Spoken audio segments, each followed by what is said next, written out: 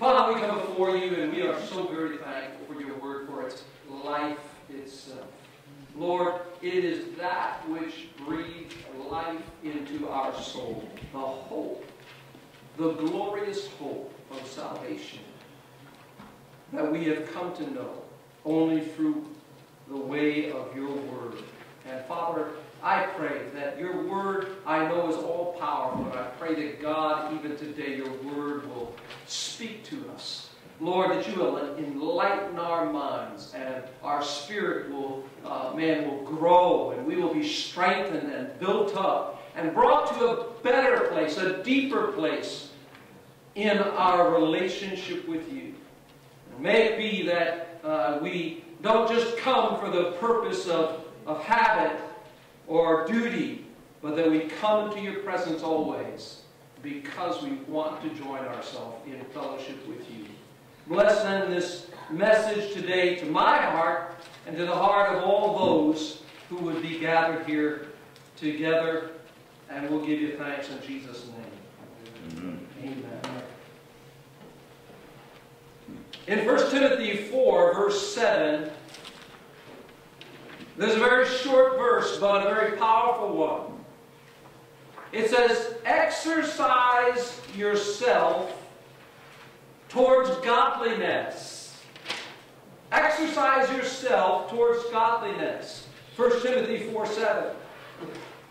Now I'm going to meet you here at Matthew, a very familiar passage, Matthew 6, beginning to read here at verse 5. And when you pray, you shall not be like the hypocrites, for they love to pray standing in the synagogues and on the corners of the streets, that they may be seen by men. But assuredly I say to you that they have their reward. But you, when you pray, go into your room, and when you have shut the door, pray to your Father who is in the secret place. And your Father who sees in secret will reward you openly. And when you pray, do not use vain repetitions as the heathens do, for they think that they will be heard for their many words. Therefore, do not be like them. For your Father knows the things that you have need of before you ask. And in this manner, therefore, pray, Our Father in heaven, hallowed be thy name. Your kingdom come, and your will be done on earth as it is in heaven. And give us this day our daily bread, and forgive us our debts as we forgive our debtors. And do not lead us into temptation, but deliver us from the evil one. For yours is the kingdom, and the power, and the glory forever. Somebody say amen. Amen. I want to speak to you today about developing the discipline of daily prayer. Now, I don't know about you, but I want to be sincere in my practice of my faith. And I have to believe that you do so also. Amen? Amen. I won't say it. And you do also. Amen. Yes, sir. You see, being sincere in our faith is not something that you feel. Today, feelings are so elevated in the context of our culture. But being sincere is something you do, not something that you feel. You may feel sincere, but God calls us to be sincere.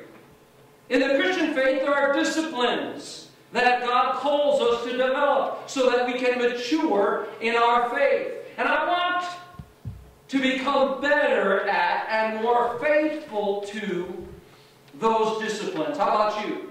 Amen. And I want to do that because I want to evidence a more sincere faith in my life. And today we're focusing on the discipline of daily prayer. Why don't you turn to your neighbor and say that I'm going to be working on my daily prayer today. I hope you're going to do that. 1 Timothy 4 verse 7 says this. It says, exercise yourself towards godliness. In that original, that word exercise actually is the word gymnasia, from which we get the word gymnastics. You say, what does that have to do? You know, God wants us to have holy gymnastics? No. God is saying that we should exercise ourselves. You see, the word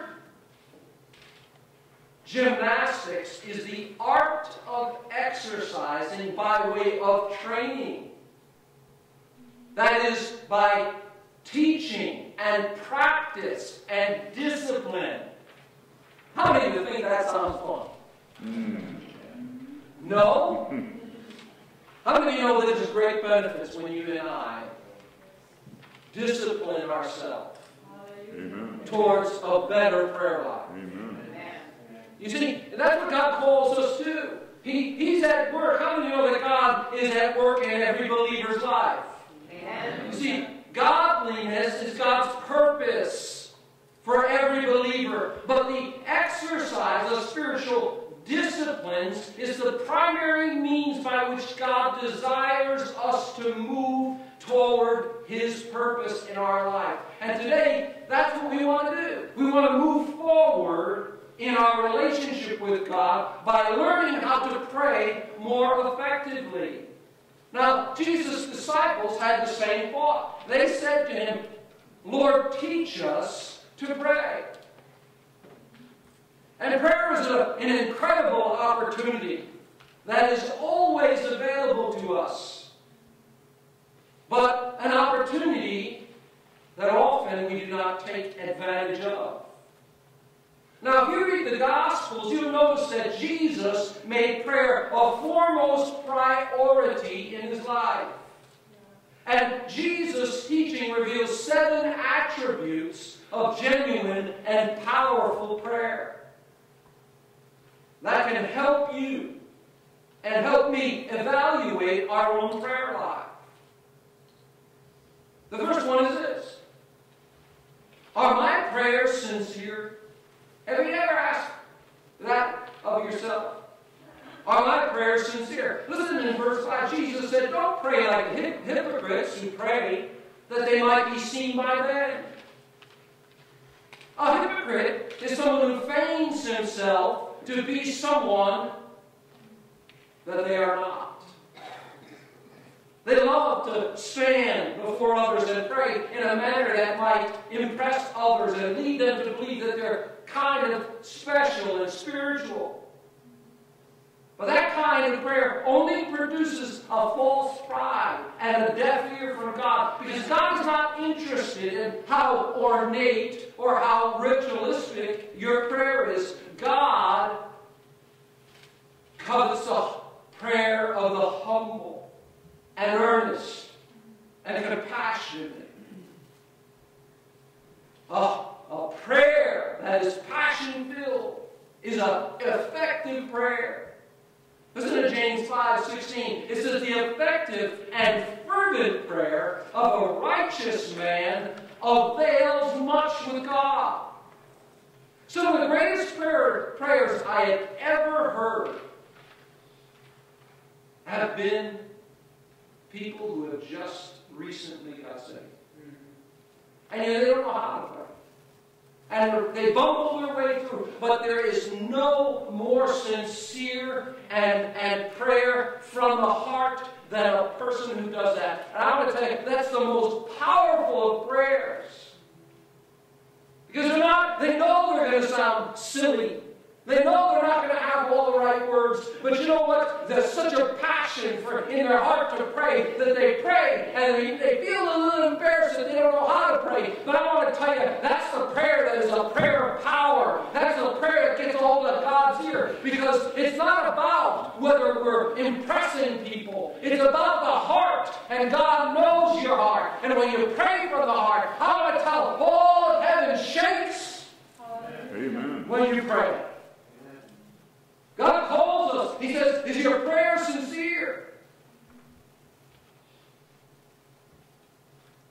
He says, when you pray, go into your room, shut your door, pray in secret, and your Father will reward you openly. I want to tell you that if your public prayer exceeds your private prayer, then you're feigning yourself to be someone that you're not. The substance of our prayer life is found in our private prayer with God. When we go into that room alone and we shut the door and we pray from our heart in secret, and the secret place of prayer.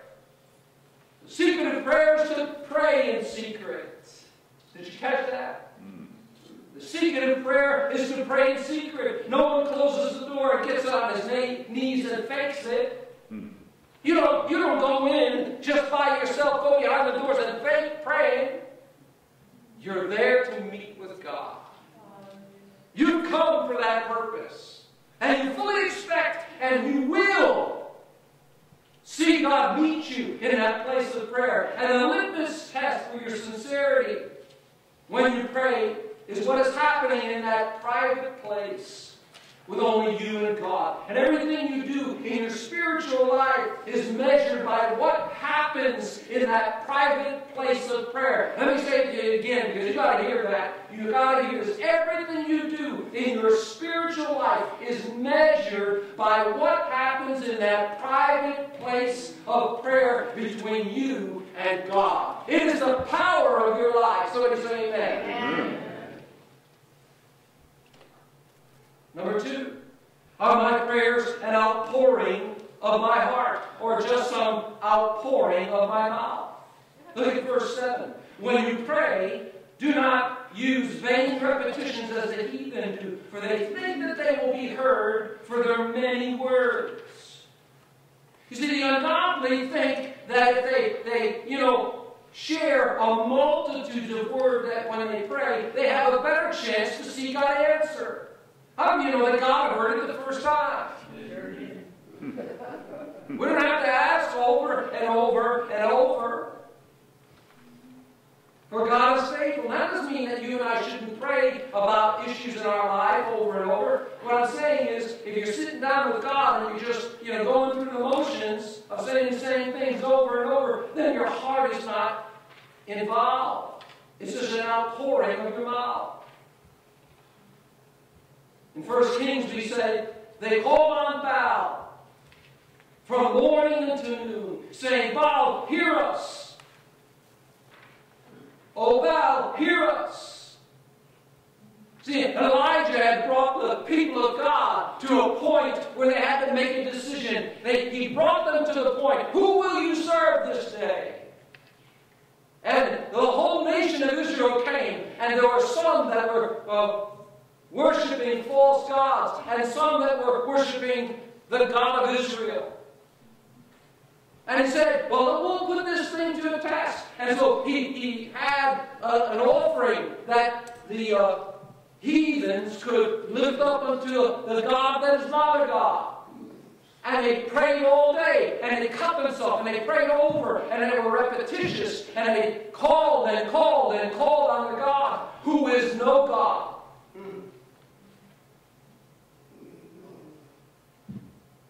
But Elijah said, if you are God, then show yourself. And fire came from heaven. You see, friend, I want to tell you that God wants us to have a prayer life that is sincere. Not just an outpouring of our mouth, but it's an unburdening of our heart to God so that we can be reminded that He knows and we can exercise faith in Him. Philippians 4:6 says, be anxious for nothing, but in everything, by prayer and supplication and with thanksgiving, let your request be made known to God. Are my prayers sincere? Are my prayers an outpouring of my heart or just an outpouring of my mouth? Are my prayers reverential and magnifying? Look at verse 9. In this manner pray, Our Father in heaven, hallowed be your name. Now that word hallow means to have great reverence and respect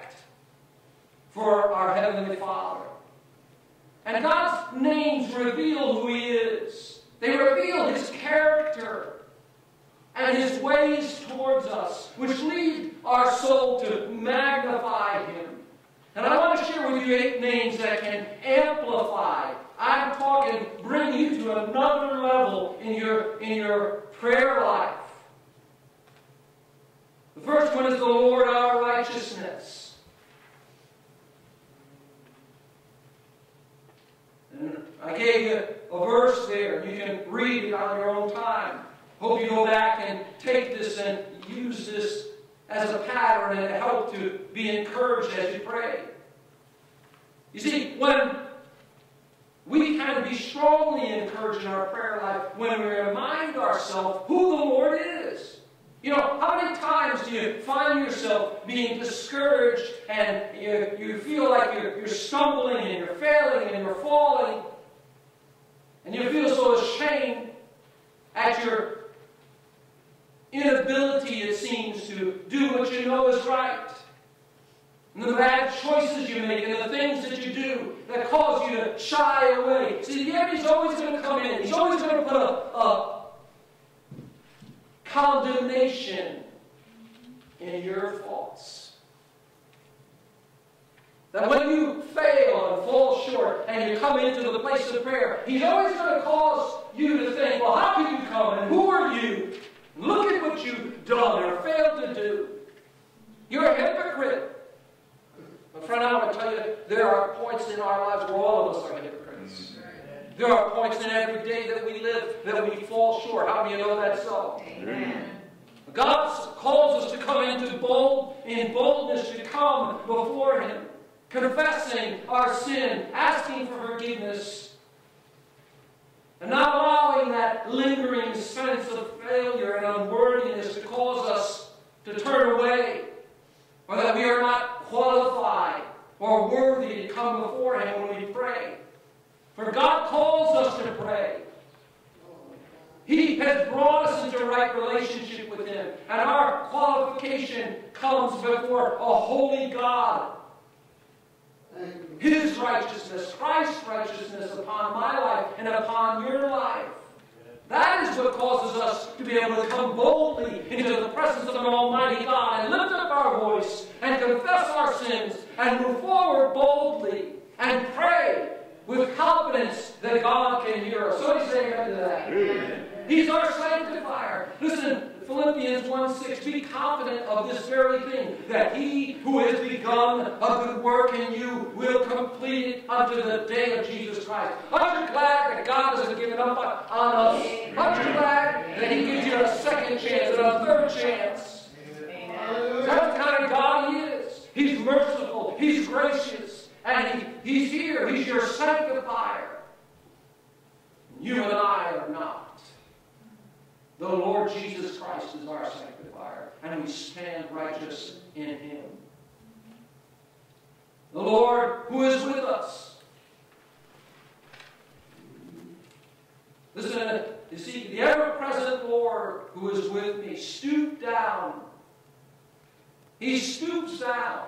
Imagine, God stoops down from heaven to meet with you. To meet with me. I can't get my mind around it. I just can't. Why would an almighty God... Have you taken a look at the night sky lately?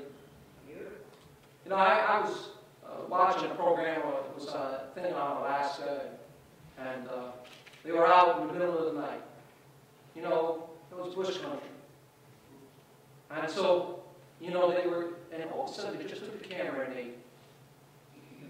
they put it up to the sky. My God. What glory. What power. What majesty. What wonder. That God who created all that you and I, so we can't even get our mind around it. He comes down into our closet and meets with us. Oh, I tell you, what a privilege. What a blessing. The Lord who is with us, the ever-present Lord. The Lord our peace. Some of you may may be in a difficult place today.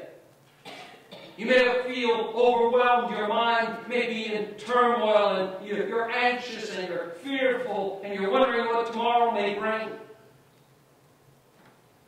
But I want to tell you, all you need to do is go into your room and shut the door and get on your knees and pray, Father, you are the Lord of my peace.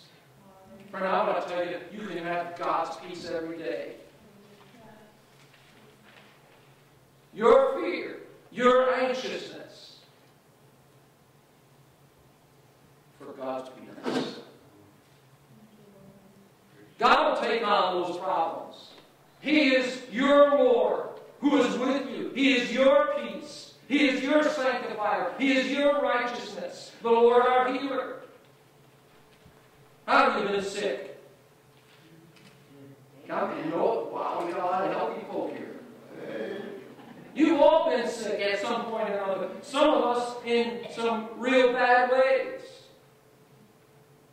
Job was sick. Paul was sick.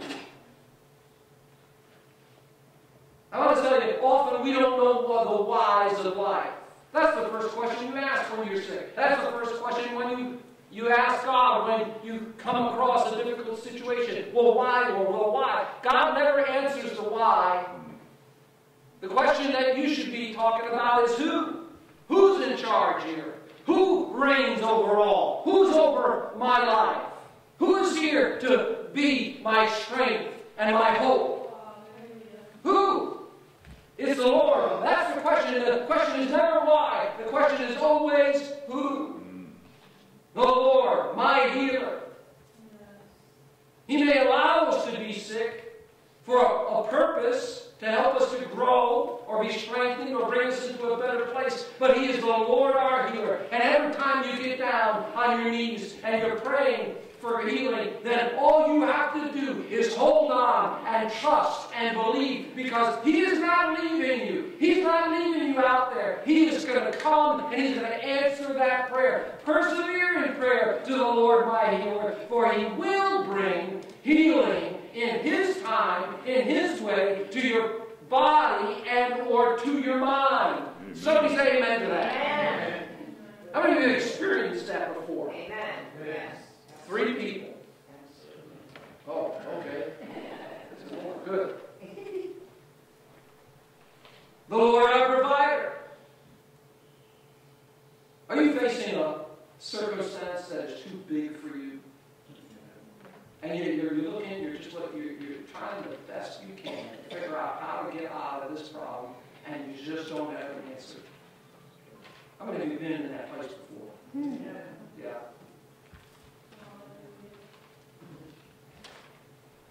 I want to tell you, when you seek the Lord,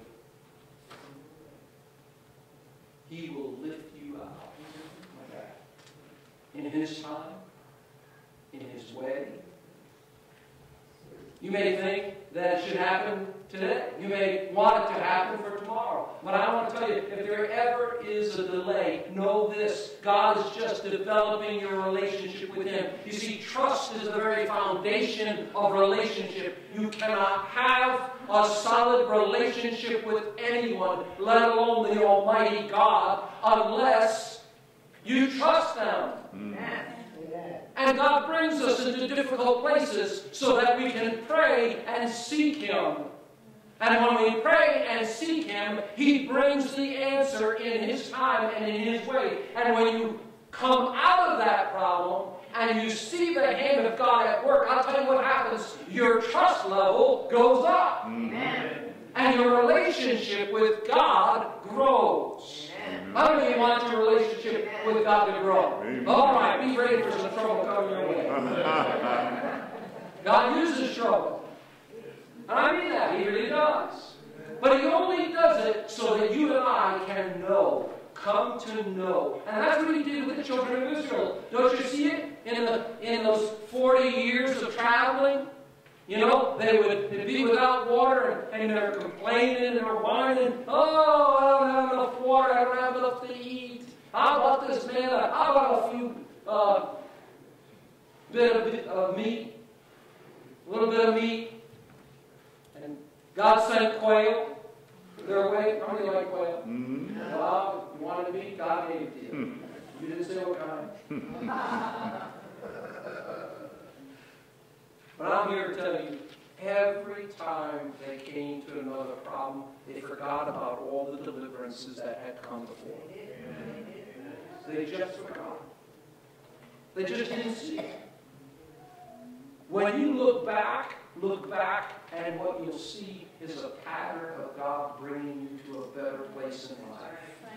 That's what you'll see. That's what David said. He said when he looked back, and he came to, just before his death, he said, I looked back and recognized that God's hand was at work in every direction he called me.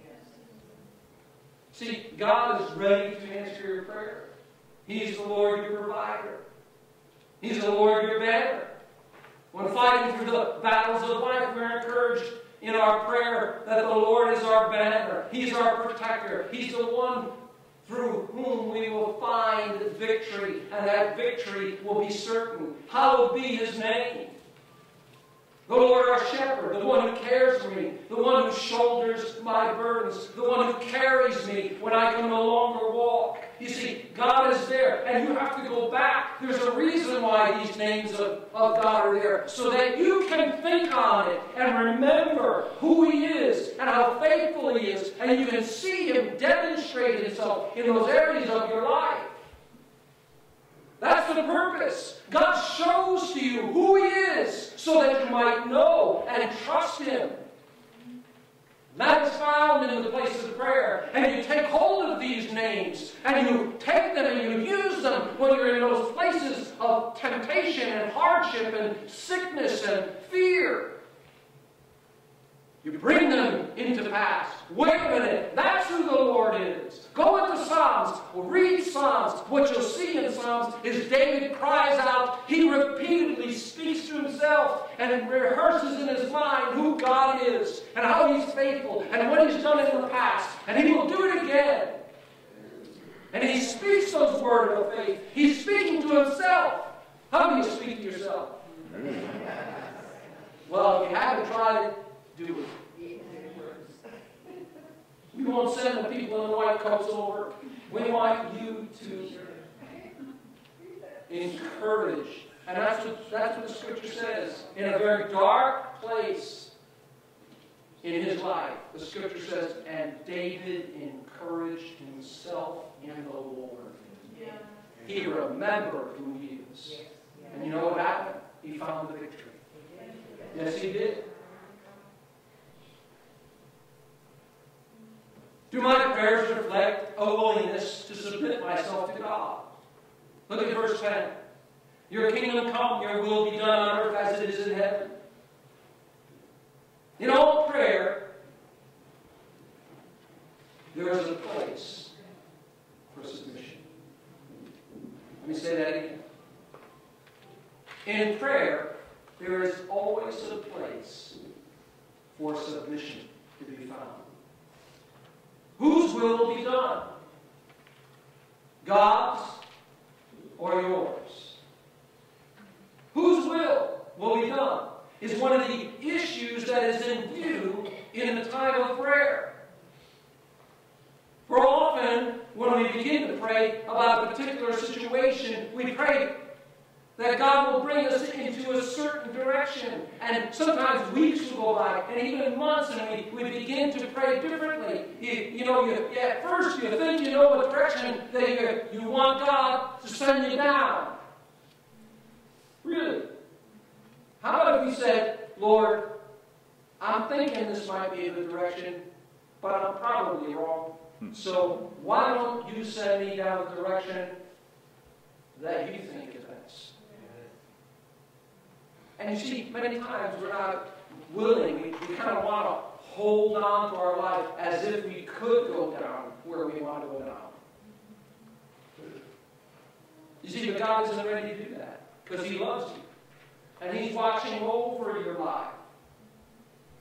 And He has a better plan. How many of you think, well, after a few years, that God has a little bit better plan for your life than you have? Oh, yeah. Yeah. How many times have you prayed for the wrong thing? And then God and realize, what am I doing? Right? Well, God wants us to come to Him, being willing to submit ourselves to His will. You see, sometimes when we pray, prayer changes us. God, we're in our time of prayer and we're asking God, to help us and give us direction. And you know what happens? Sometimes God speaks direction into our life. And it's Him. And He shows you it's Him. And your prayer is actually a vehicle that God is using to help change you and send you down a better road. It's part of the process that God uses to fabricate His will in us. And that's why it's so important for you to pray consistently and pray, Lord, your will be done. And isn't that what Jesus said in Matthew? Just before He went to the cross, He fell on His face and prayed, oh, Father, if it is possible, let this cup pass from me. Nevertheless, not as I will, but as you will. Wasn't that the prayer of Shadrach, Meshach, and Abednego? I'm going to tell you, those were men of faith. Those young men were men of faith. They didn't even blink. They didn't even blink at the threat of the king who had their lives in his hand. But they said, our God, whom we serve, is able to deliver us from the burning fiery furnace, and He will deliver us from your hand, O king. But if not, we will only serve Him. I want to tell you, that's a powerful prayer. That's a prayer. He says, well, I believe God's going to deliver me out of the situations that I'm in life. But if not, I'm still going to serve Him. Because the direction He'll take me will be the direction that is best for me. And you say, well, how do you know that? How do you know that? Well, because I'm a father, and I have 2 sons. And I want to tell you, I would never even consider for a minute to send my son down the wrong direction. And I am so imperfect as a father. But my Heavenly Father would only ever send me down the path, as hard as it may be, for my own benefit. Have you been there? Yes.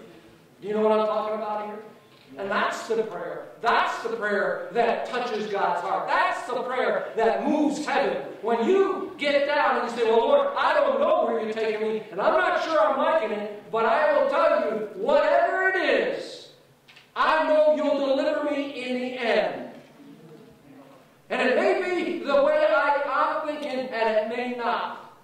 But I am going to trust you. I want to tell you, that's the prayer. That moves. That moves heaven. That moves the hand of God. And that's what God wants of us. He wants us to pray with boldness, but with submission. Prayer is not demanding of God, nor only being willing to accept the answer that we want. Prayer is the process of unburdening your heart to God about your struggles and letting the Spirit of God work in you as you submit to His will. Submission is aligning ourselves with our Father.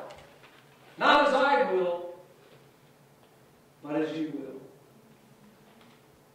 In Jesus' name. And I want to tell you, if we're asking for the wrong things, or asking for the wrong time, or asking for the wrong reason, God will answer in all the right ways. Did you hear that? Mm-hmm. God's ready to do that. If you say, in Jesus' name, I submit myself, Lord, to your purpose and your plan in Jesus' name, I want to tell you all the wrong things will be moved aside that you ask for. And the right things will come your way. 5, Are my prayers focused on my needs or my wants? Give us this day our daily bread. Our daily bread is representative of our daily needs.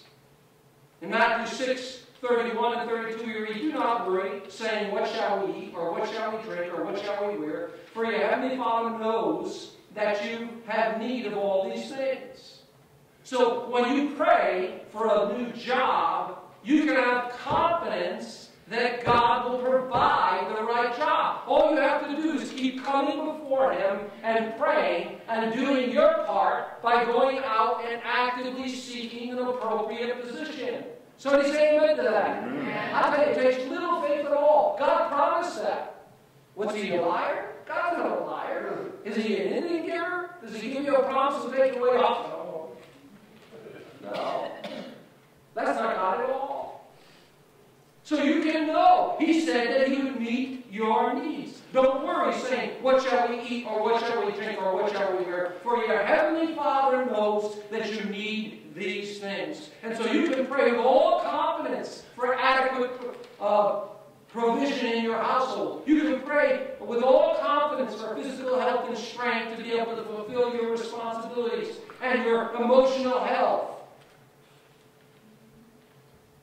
God can bring that sense of peace and joy in every situation, and He will. It will come to pass as you pray. Your spiritual health, the salvation of your loved ones, your children, your unsaved spouses, God will meet your needs in Christ Jesus. Somebody say amen. Amen. He will. That's who He is. He doesn't have to try to be that way. He is that way. He has said that He will meet our needs. And God is not a man that should lie. Amen? Amen. Are my prayers repentant and humble? Verse 12 says, "And forgive us our debts as we forgive our debtors." When I come before God in prayer, my awareness of my sin should be expanding. And my awareness of others' offenses should be minimizing. Did you hear that? You know, when we come before God, I want to tell you, when I come before God, I'm reminded of all the things that I do wrong. And I confess them. But I should never be on my knees in prayer, remembering all the wrongs of others. God doesn't call me to be a judge over others. God calls you and I to look inwardly at our own self. And a time of prayer is a time when God begins to speak to us in our lives and points out certain areas that He wants you to work on. And prayer changes us. Look at Matthew 5:23 and 24. "Therefore, if you bring your gift to the altar, and there remember that your brother has something against you, then leave your gift. And first be reconciled to your brother, and then come and offer your gift." That says, get it right. Maybe some of your prayers aren't being answered because you're not looking to get it right. God's speaking to you about changing in a certain area of your life, and you're just ignoring that. God says, hey. And He does that because He cares. Lastly, my prayers should be prayers of expectation. Verse 13, "And do not lead us into temptation, but deliver us from the evil one. For yours is the kingdom, and the power, and the glory forever. And your will be done on earth as it is in heaven." Would you say that in heaven, things pretty much happen the way God wants? Did you ever think about that? I mean, you think heaven's a place where it mostly goes His way? Then why would you think it's different here? Why? Do you see how erroneous our thinking is? God's will be done. think differently. It will be done here on earth. And so your prayer should be a prayer that is filled with faith and expectation for yours. For yours is the kingdom and the power and the glory forever. Forever. So I want to ask you to ask yourself this question. What does my Heavenly Father want to accomplish in my prayer life from this message? You see, we don't come to church to hear words that tickle our ears. We come to God's house to hear what He has to say so it can change our life. That's why we do. I want to tell you, there is an opportunity for your life to go in fifth gear down the right direction when you're praying and you're seeking Him. Now, I want to tell you that I'm a big fan of being able to pray in a manner that is effective. See, I don't want to pray just mindlessly or whatever comes to my mind. When I go to pray, I want to pray with purpose. I want to pray prayers that can change my life. And I'm going to tell you right now, praying for personal growth, if you pray this from your heart, I am telling you, your life is going to change. You are going to change. Lord, grant me grace. Everything comes to us by way of grace. You know that. Amen. That I might prepare my heart to earnestly, diligently, and consistently seek Him. Now, I would tell you that many in the church don't have a consistent prayer life. They just don't. And so this is a prayer that if you don't have that in place in your life, you need to pray. Now, I mentioned to you, and I'm sorry if it's repetitious. I'm old. I have the right to be repetitious. Here's what it is. That you and I, if we struggle to get up and pray, you pray about that. God, I'm struggling to get up. I want to get up. I know I need to. But it is so hard for me to do that. I just can't seem to do that. Can you help me achieve that goal so that I can get time with you alone? No, maybe it's night that you can do that. Maybe it's afternoon. But the idea is to do it consistently. So I always struggled to get up early. And I knew that was the only time that I would have to be able to pray effectively. And so I began to pray about that. I said, Lord, I can't get up. It seems like I struggle every time to get up early. Will you help me do that? And I kept praying that. I want to tell you, about 2.5, 3 weeks later, I set the alarm at 5:15, and I wake up at 5:14. And so I was able to turn the alarm off so my wife didn't get disturbed. And I was able to go downstairs and do that.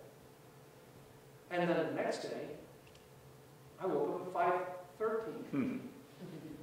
And I started to wake up. And sometimes I wake up at 4:30. And I was waking up on my own. And it came to the place where I never even said it. I never even said it. I just said, Lord, when you want me up, wake me. Why? Because He wants you to come join with Him. And so when you're praying these prayers are prayers that He has for your life. This is what He wants. You're asking Him the very purpose of His will. So I want to ask you, begin to pray these prayers. Now, don't just do it mindlessly. And you don't have to do all of them at once. If you focus on one a day, great. Your life will change because these are prayers God wants to bring to pass in your life. Amen. How many of you believe God answers prayer? Amen.